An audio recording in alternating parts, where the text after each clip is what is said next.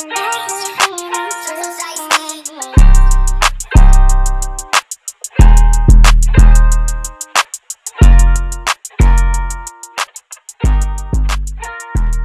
and welcome back to the Content Podcast. This is quite a special podcast for me, to be honest. It's been one that I've been desperate to get over the line, and I'm sure this next guest will tell you how much I've been annoying him to get onto this podcast. But considering how busy he is, it's been quite difficult to sort of marry our schedules up. But I'm glad to say that I've finally got him on the podcast, Mr. Dan Crowley. Daniel, how are we, mate? You all okay?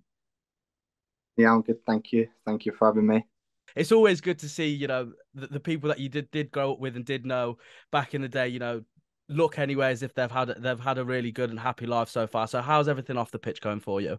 Yeah, no, it's all good. I'm married now, and got a little boy who's 2.5, and my missus is expecting another one in July. We're having a little girl, so proper settled down.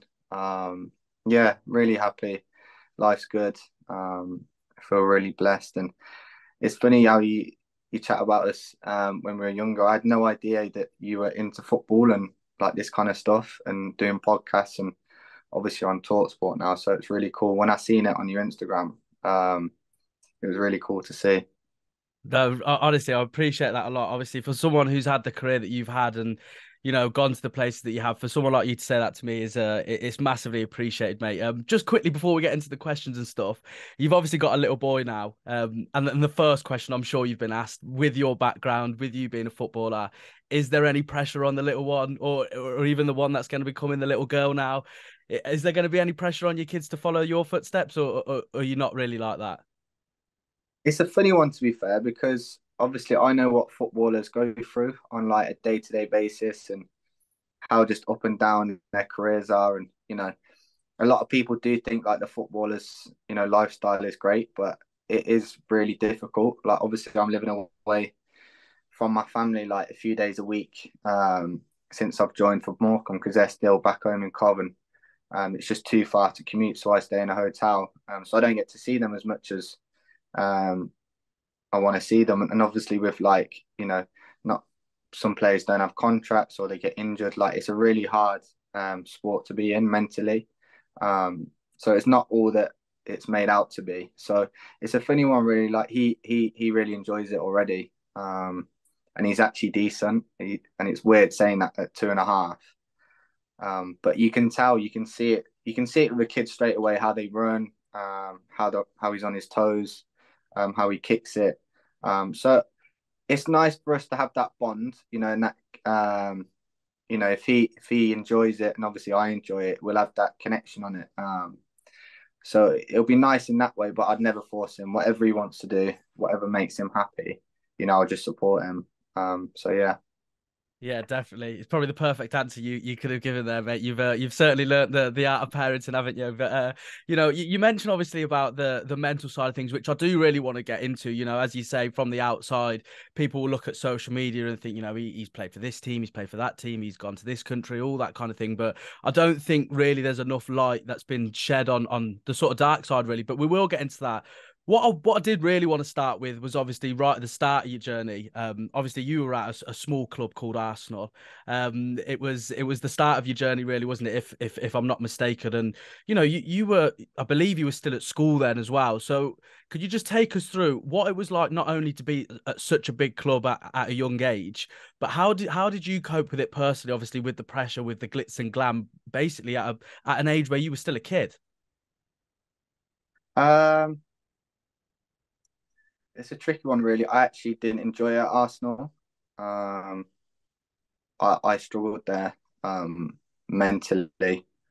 I didn't get on with the coaches, and like being this like young lad from like Coventry, um, and then going to Arsenal, it's like, and obviously all the boys are from London, and that's hard in itself. Like integrating with the lads, like the lads were great, like great lads, but just from completely different sides, like not of the country, but just in ways of like how I am and how like lads were brought up, being from London, and it was just like getting to know them and understand them, and obviously them for me. So that was tricky at the start, But yeah, with I didn't get on with the youth team coaches and the reserve coaches. For some reason, we just really clashed. And I just didn't enjoy it. I didn't enjoy my football.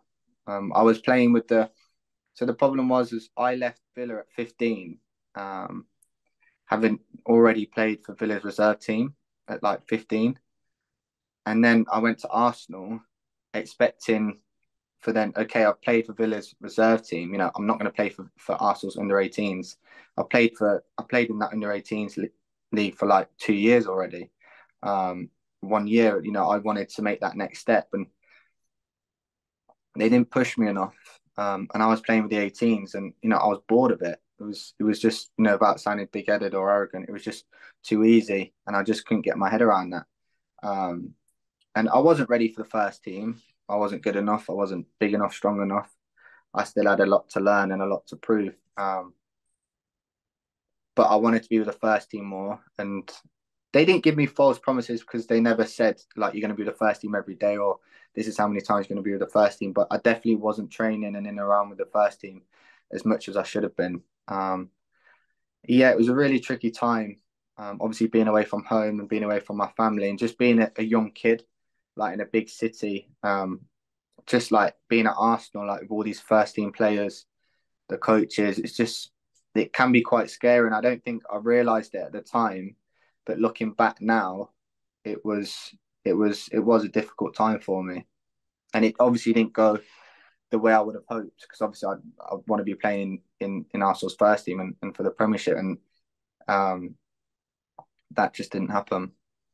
Yeah, it's really difficult because, as I say, it's almost like living a double life, if you know what I'm trying to say. So on the outside, everyone's looking at you thinking, he plays for Arsenal, he's living every kid's dream, and in the inside, what you have to live every day. It's not always a movie. It's not always glamorous in terms of what you're going through.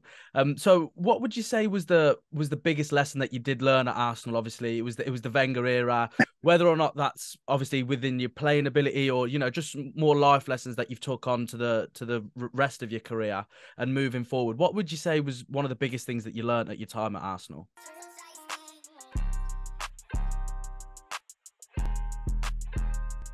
I don't know if it would have been when I was at Arsenal or when I'd gone on loan and been at clubs like Barnsley and Oxford. I think I learned my most there rather than being at Arsenal. I was still an Arsenal player. That doesn't really answer your question, but when I went out on loan, it was just a massive wake up call. Just that, like you could be however good you are with the football, but if you're not effective, if you don't affect the game, or like there would just be, I'd see a lot of players that I'd look at them in training or in games and just think I'm miles better than him, um, like technically wise, but like they'd score and assist, and then there was me, like I'd look really nice, I'd look really good, but I wouldn't affect the game, I wouldn't score or assist. Um, so I definitely learned that if you're not effective and you're not scoring and assisting or affecting the game, and just managers just won't play you. And Yeah. I just realised how hard it is to be a professional footballer and play.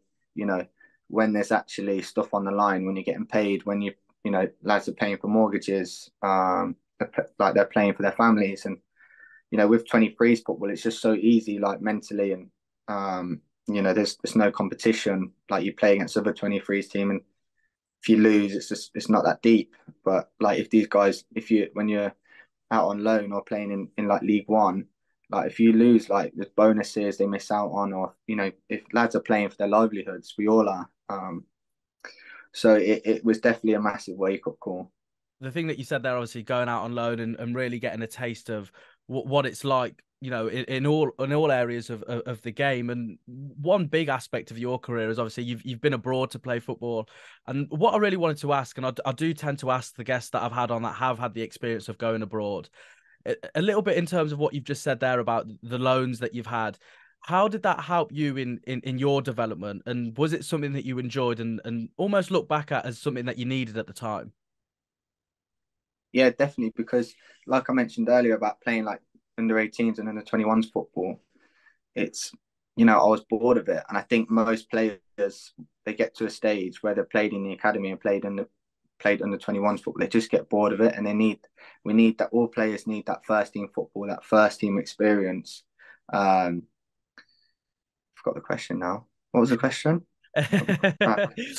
So just in terms of obviously being abroad, thanks for that as well. That will definitely make the little advertisement when this podcast comes out. So thanks for that, mate. But no, just in terms of the development and going abroad.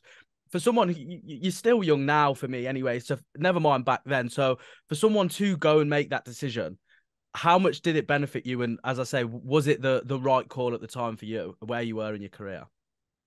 Yeah, it's you need to go out on loan or play with your, first team. Like there's only so long you can play 21's football because to a certain point you don't get anything out of it anymore. But I think I went out on loan too early. I just wasn't. So I went out on loan to Barnsley at 17, and then after 4 months, 3 months, I got sent back to Arsenal just because I was falling out with players, and I didn't fall out with the manager, but I just couldn't understand why I wasn't playing, and that would frustrate me. And so the manager sent me back to Arsenal, and I just wasn't ready mentally. I was still a kid, like although ability wise, I was ready, but like I said, it's a different game. It's a completely different kettle of fish to you playing 21s and like in League One, where it just means so much more. Then the season late, but the problem with that is because I needed to go out on loan because I was bored of 21s football. I wasn't getting anything out of it. I didn't get on with the Arsenal coaches, so it just wasn't like a good environment for me to be in. And the only option was to go out on loan. But it is what it is. Like it's all a massive. It's part of my journey, you know. Nothing is perfect, and it does make you who you are today. Without you even realizing.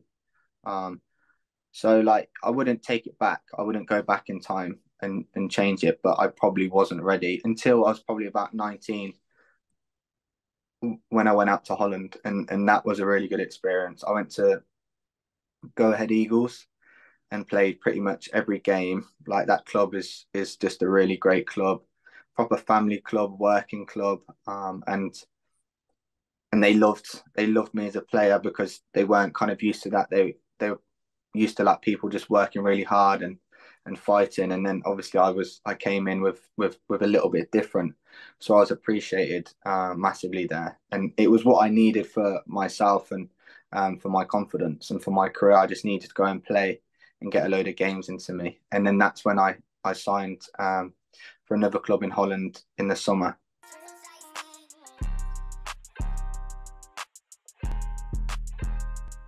What are the aspirations now moving forward? You've got the experience now of being at the big club at early age. You've got the experience of playing week in, week out, as well as being abroad. It almost seems like from an outside point of view anyway, you've got a lot of things now to your game, as well as the ability that's obviously always been there.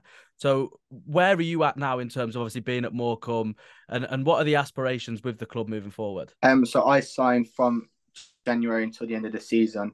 It was just to get back really, and because the problem is when you go abroad, unless you like rip it up, you kind of get forgotten about a little bit.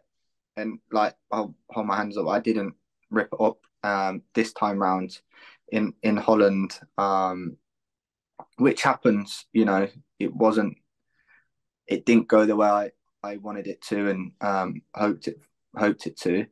So it was just get my face back in England, so that next season I can kick on again, whether it's here at Morecambe or another club. But I want some stability and just a place where I can really show people what I can do, and just get some consistency, get a load of games, and just like I say, just some stability, like just a bit of a home in football, where I can just enjoy my football, and you know I'm still hungry, and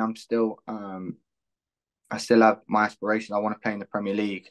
However long that takes, however my journey looks, that is still my goal. I just have to trust that God's plan is perfect and His timing is perfect, and trust Him, and just keep playing and keep believing in myself.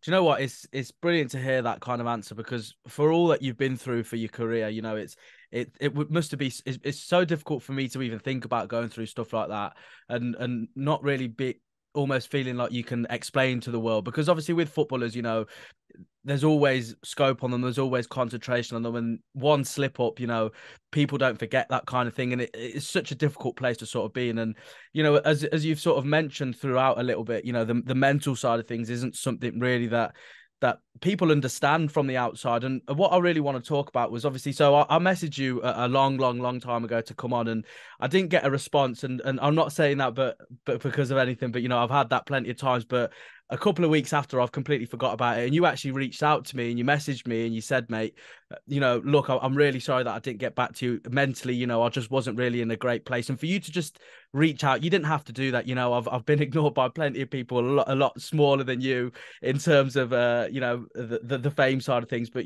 for you to really reach out and just to let me know, and you also said back then as well, congratulations on your career and stuff like that. So that was really the moment that I thought I've just got to get this guy on, because for you to just reach out to me when you really didn't need to, I think that does say a lot about your character. So from the mental side of things, for everything that you've gone through in your career, how difficult really is it to sort of manage and navigate your way through a footballing career, and sort of juggle everything? Now obviously you've got family, you've got kids to think about. It's a situation really where a career, although it's, as I've said, the glitz and glam is always going to be there with being a footballer and saying that you do that for a living. But how has it been to deal with the mental side and the lows of the lows, to feel like, there's not a lot of hope in the future and stuff like that? How have you dealt with that, and what are the lessons that you've took potentially to pass on to, young footballers out there who are struggling with similar things in their careers? Yeah, it's really tough, and that's why I gave my life to Jesus, and became a Christian.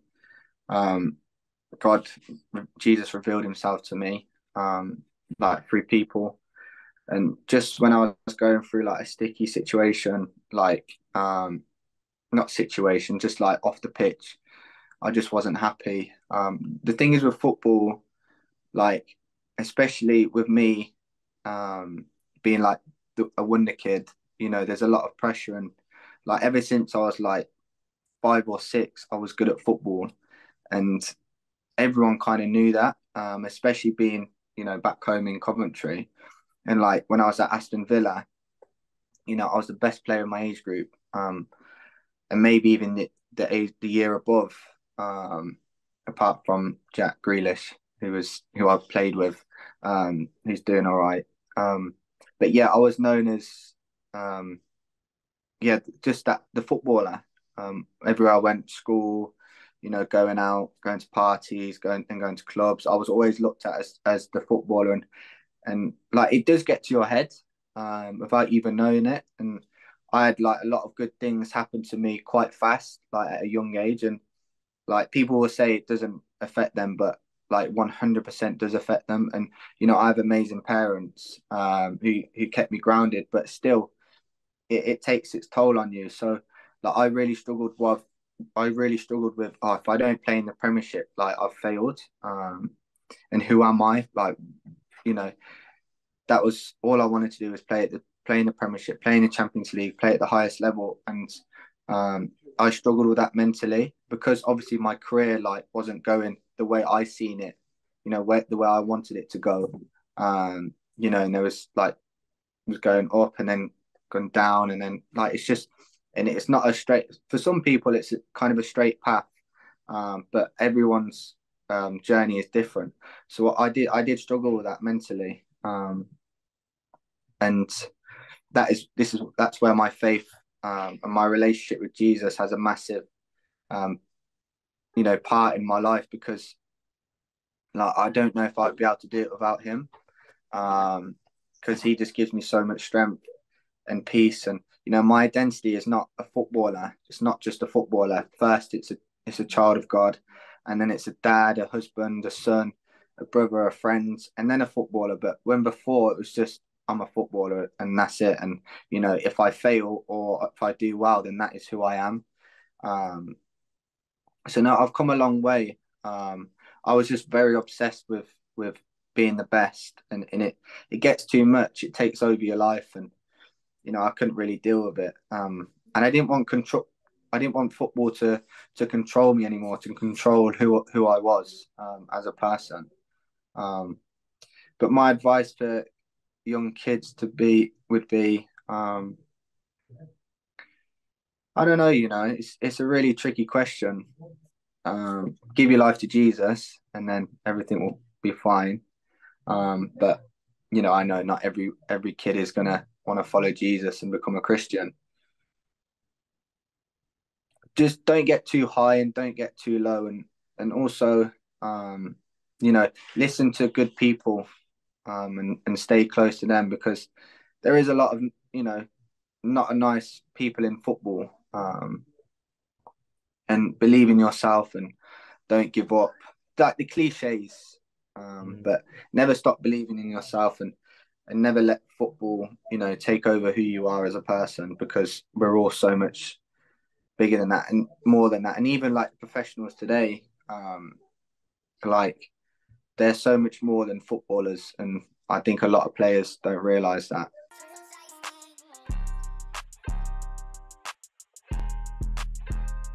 It's just brilliant to hear you talk and really open up about this thing because I think as you've said there, and I'm guilty of it as well. Before we even had the conversation, I knew who you were, and it was as you've said there. He was the footballer, he's the footballer, and he plays for this club and stuff like that. And like you say, as a kid, you don't have the brain or the knowledge at the time to really digest and compute sort of what's going on around you. And obviously, I think what I've noticed as well is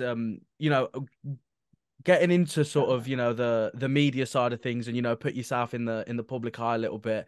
It almost sort of reveals to you a little bit, doesn't it, in terms of people's intentions around you. And as you've mentioned there, the danger of having negative people or bad noises around you at the time. So I think one thing I did want to sort of talk about really is that kind of outside noise. Unfortunately, as you know yourself, the world that we live in, people are just sort of preying on your downfall, which is it's just such a shame, isn't it? I think anyone that I see, certainly anyone from Coventry, you want them to excel. This is the city that we're from, but unfortunately, it almost feels like people are just sort of waiting for you to have a knockback or go down in your career, which I think says a lot more about the other people than the person they're thinking about. So how do you deal with that? I'm sure it's changed over the years, but how have you dealt with the times and the occasions where people have questioned you or doubted you or really just thrown a bit of negative shade at you? How have you sort of coped with that, and what are your sort of coping mechanisms for situations like that if you were to sort of go through them again now? Um, to be honest, like Coventry is actually quite a good city for, like, I haven't had a lot of situations where um people have, you know, been negative about me, or like I just haven't. Obviously, there's the odd one or two people that might say something, but I just don't take any notice of it. I don't really go out. I don't have many friends. I have a few friends. Like I just go for a walk, my missus and my son, and with my family. So I'm not in really situations where people can say anything to me. I live quite a simple, quiet life. And if people do say anything, it's kind of in one ear and out the other. That person doesn't mean anything to me. As long as my family are proud of me, and I know what they say about me, and that's all that matters. For firstly, thanks a lot anyway for obviously discussing that kind of thing. I'm pretty sure that you don't really do this kind of thing very often. So for you to come on and not just talk about your career, but also the difficulties, I think is as again as when you reached out to me over WhatsApp, I think it says again a lot about your character. But in terms of something a little bit more lighthearted, if you look back at your career now, go on, throw some names at me in terms of players that you've come up against that you've thought, wow, because I know you've obviously played against. I think it was. Did you play against Martin Odegaard when you were in Holland? Is that correct? Because I'm sure that he was out there at a Yeah. similar time that you were.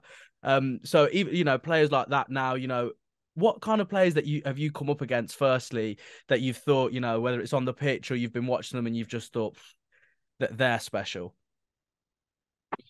It was probably when I was younger, when I played for Ireland against Belgium.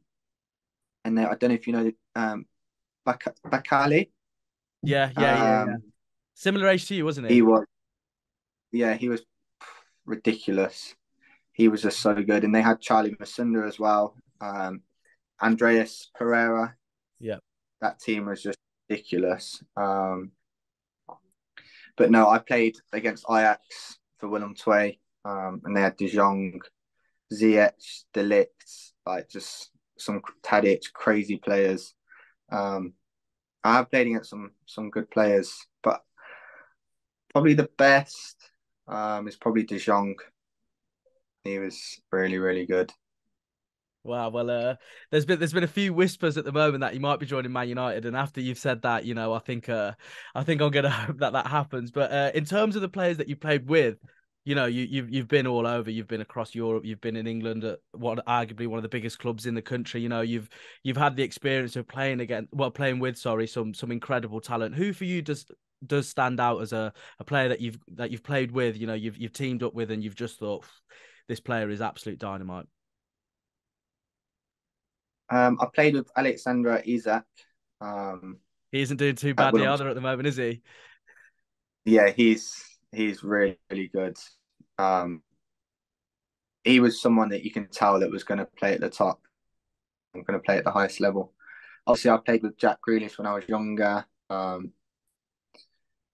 didn't play much of Arsenal's first team. I played one game in a friendly in Singapore, so I don't really count that as like playing with them. But just in the likes of training, Alexis Sanchez, Santi Cazorla, Jack Wilshere, they were just all players that I just loved watching. And it was amazing to see them up close and personal, and just how good they are.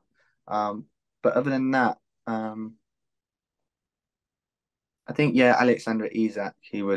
But it's really good to see Joe Willock doing so well, because he's kicked on massively, and it's a surprise actually, and I think Joe would probably say that himself because at Arsenal he had a tough time, and then just all of a sudden he's just at Newcastle. He just looks like a different player. So it's great to see.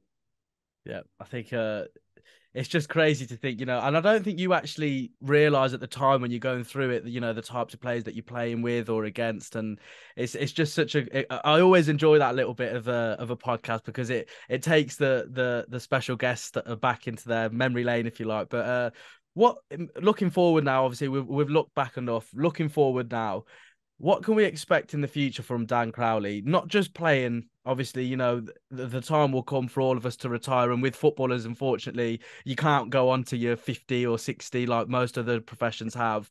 It's certainly a difficult one in terms of what you're going to do next. But what can we expect? Is it something certainly if the time does come, hopefully a long, long time, because I still feel you've got a lot to offer in the game. But after that, not just obviously your playing ability, but your knowledge of the game, is it something that you're going to put to use in terms of staying around the game, or after some of the experiences that you've had in football, are you sort of just going to be a player, and once that's done, just move on with your life? What kind of sort of journey do you think Dan Crowley will go on after football, and the boots are hung up?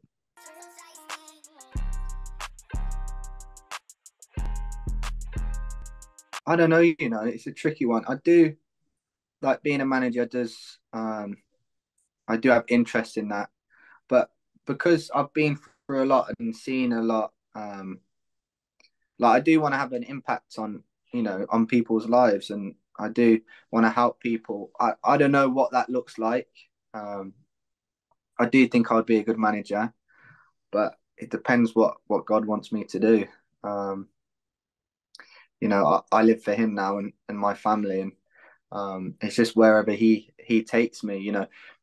As people, we all have our own dreams and aspirations, but He might have other plans for me. And so I don't know. It is exciting, and I have thought about it because I'm not getting any younger. I'm not, that young kid anymore. I'm 25 now, so you do start to think about it as you get older. But yeah, who knows? Maybe coaching, maybe being a manager. I don't know yet. Yeah, do you know what? I think that's such a good answer, because I think what you said about your time at Arsenal was how much pressure you put on your future, how much expectation you put on your own shoulders, never mind anyone else, and Mm. how much of an impact that had on you negatively, of how much pressure you've put on, for you now to come full circle and just to say, look, wherever God takes me, that will be the journey that I go down. I think that again massively says stuff about you.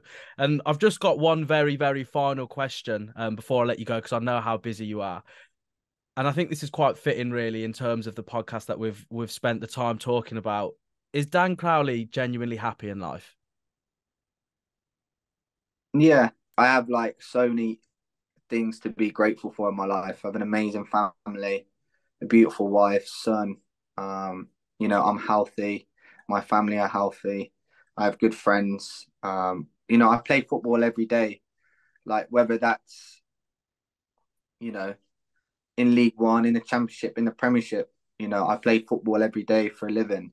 And it is tough and there is like hard times, but it is a privilege and a blessing to be doing what I'm doing. So like I think happiness, like what is happiness?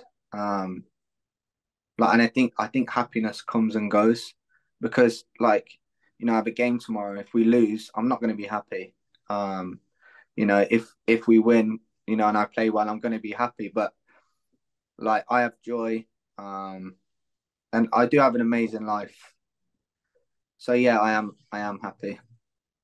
I think that's a very fitting way to end the podcast. But Dan, honestly, I can't thank you enough, to be honest. I think even looking back at it, when you were at Arsenal years and years and years ago now, you know, without even realizing, I think at that time it gave inspiration, certainly to me, to think, don't dream small, don't dream realistic. If someone at that young age can play for one of the biggest clubs in the world and, really push for their dreams, then, everyone can get somewhere if they really want to. So not only thank you for being an inspiration, but also thank you for having the conversation and really opening up. I think you've sort of exposed really how difficult football can be, but the fact that you're on the other side now, and it seems anyway that mentally you've never been stronger. You've never been more content in life. With a family.